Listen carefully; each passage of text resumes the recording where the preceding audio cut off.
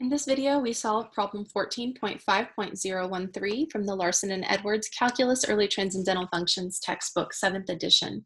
We're asked to find the area of the surface given by z equals f of xy that lies above the region R.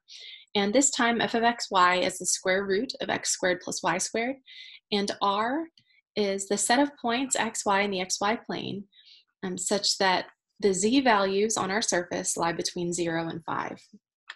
Okay, the first thing I always do with anything like this, any problem, is try to visualize what's happening. So I want to sketch this function z and visualize what that region R looks like so that we can define it a little bit better and evaluate the appropriate integral. So I would start with writing this as z equals the square root of x squared plus y squared. And since this has an x squared in it and a y squared in it, I'm thinking it's probably one of my quadric surfaces. If I want to see if it truly is one of my quadric surfaces, I need to rearrange this equation so that it looks like those formulas. So the first thing that I would do after writing this down is square both sides in order to get rid of that square root, because we know that squaring functions and square root functions, they undo each other. And then you just want to rearrange this guy by subtracting z from both sides, z squared from both sides. And so we end up with x squared plus y squared minus z squared equals 0. And remember, if two of those guys are positive, and then you've got one term that's negative, and all three are squared, and you've got a 0 over here, that means that this represents an elliptic cone. And the two parts of the cone are going to lie parallel to the z-axis. So it's going to open in the z direction. It's centered at x naught, y naught, z naught, which comes from the numbers that are being subtracted from x, y, and z here. We're not subtracting anything from them, so this is centered at the origin, 0, 0, 0. Now, we have to remember our original equation, or this original equation. Z is a positive square root. So this is true, since this is true, but we should keep in mind on this equation, since z was a positive square root, z is greater than or equal to 0 only. So it is an elliptic cone, but it's not a double napped cone. It's just the part of the cone where z is positive. So let's just write it as the top half of an elliptic cone. And then let's sketch our picture.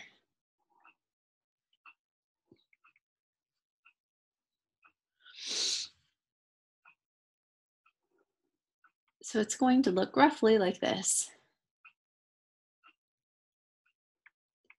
An elliptic cone, that point at the origin. Okay. Now we're trying to find the surface area of something that looks like this. I wish I actually had a piece of paper that was formed into a cone. We're just trying to find the area of that piece of paper. If you've ever had a snow cone, like we're just trying to find the area of that little wrapper around your snow cone. Okay, so we're finding the area of this for all x, y, such that f is between 0 and 5.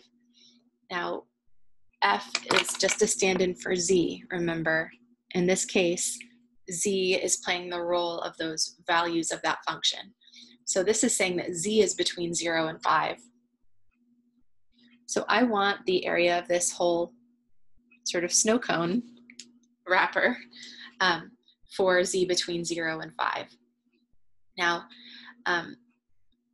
the region R that we're integrating over is the set of all points x, y such that z lies between 0 and 5.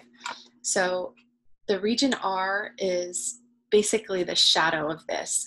It's technically called the projection of this surface onto the xy plane.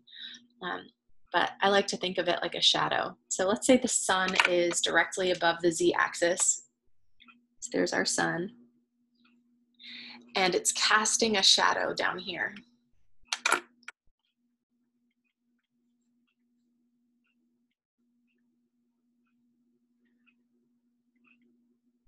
That shadow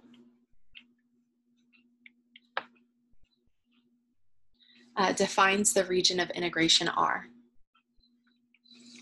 Now, if you're saying to yourself, how do I find that boundary for R? Well, remember that boundary for R comes from setting Z equal to 5.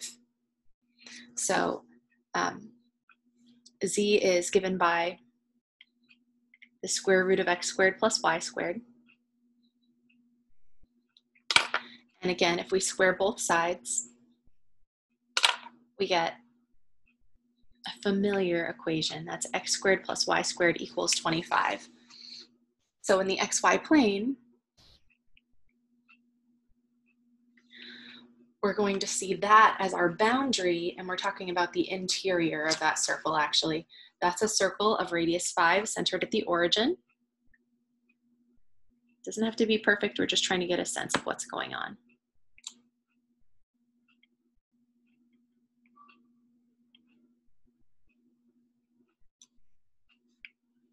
So that goes to 5 and that goes to 5, and we could say y is going to -5 over there, and then x is going to -5 over there. Okay, so that's our region R. Now, as soon as I see that circular region, I'm thinking I'm probably going to integrate this in polar coordinates. So keep that in mind. All right, so we visualized our surface. We visualized that region R that we're integrating over. Now that I have this picture of R, I can describe this. I can let x go from a function to a function and y go from a constant to a constant, or I can let y go from a function to a function and x go from a constant to a constant, or I can let R, that radius, go from 0 to 5 and let theta go from 0 to 2 pi if we switch to polar. That would be fine. Okay, so we visualize this, that's first. And then the next thing we do is we're trying to find the area of the region. So let's write down our surface area formula.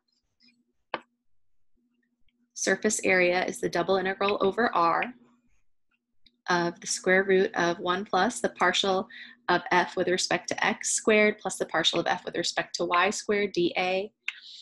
And you can put partial of f or of z with respect to x as well. It's the same thing.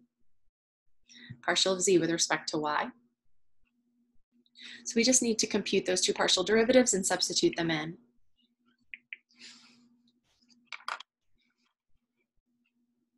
Okay. Now to compute those two partial derivatives, it's helpful to rewrite this as x squared plus y squared.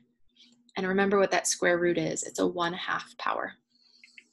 So when I compute those two partial derivatives, I'm going to have to use the chain rule. That square root doesn't distribute over addition. You actually have to do this first and then take the square root. So this requires the chain rule. This is not the same as x plus y. You can tell right here. Z equals x plus y would be a plane. This is a cone. It's a completely different surface. Okay, so that's our z rewritten. And we need partials with respect to x and y.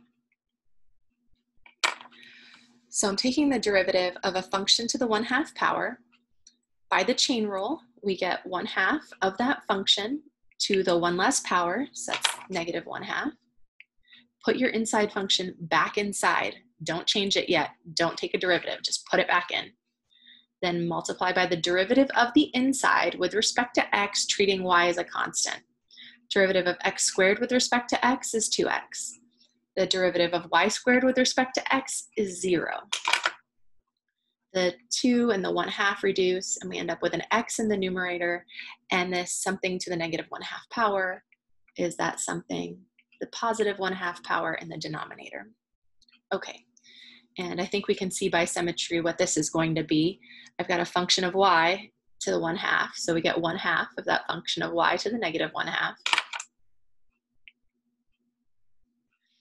Times the derivative of the inside with respect to y, treating x as a constant.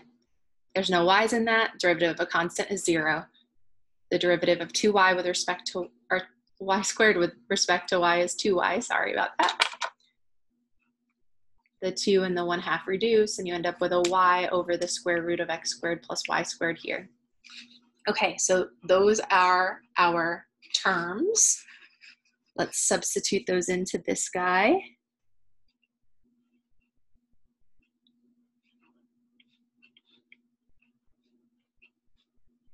And I think I'm just going to stick with the double integral over r of this function with respect to a, I guess dA over here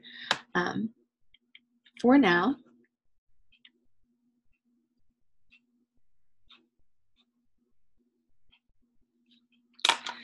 You're going to see this actually turns out really nice.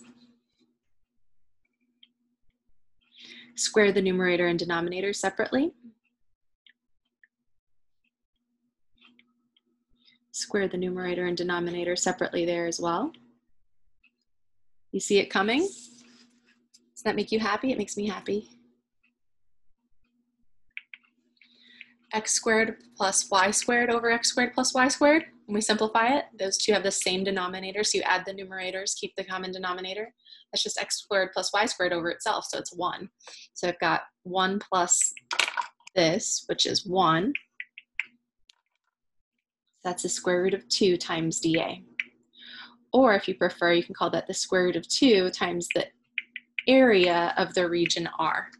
Now, if you want to, you could write dA equals r d theta and integrate from r equals 0 to r equals 5 and integrate from theta equals 0 to 2 pi to get that circle. But this is so much simpler than that. There's a much simpler way. This is just the area of the circle. The area of the circle is pi r squared.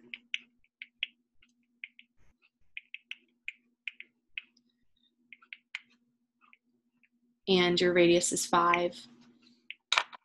And so we've got the area of the circle times square root of 2, which is 25 pi times the square root of 2. And that's units squared. So that is the surface area of this guy. That was our little snow cone wrapper. That little white piece of paper on the outside of your snow cone.